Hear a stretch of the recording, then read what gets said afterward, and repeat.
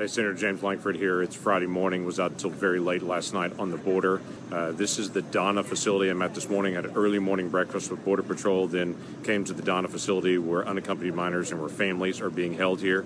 I understand why the Biden team does not want cameras to be allowed in this location. Some of the pods, and there's multiple pods here, the pods where people are being kept are designed for 80 people.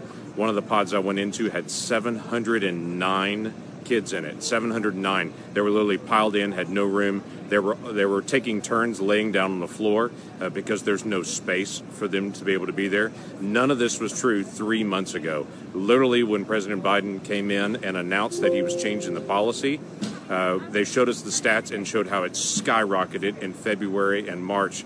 Then for these individuals to be able to come in, and it has created this huge crisis. We have a large percentage of folks here that are COVID positive, but they're not tested here for several days.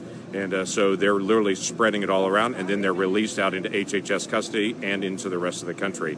They've also had, starting last weekend, numbers so high, they literally couldn't process that many that were coming in. So they just started releasing people just straight out into the country that were any families, any individuals that are here without processing basically at all other than getting their name, basic information. There's a reason that President Biden is not wanting the information about this facility and other facilities to be able to get out.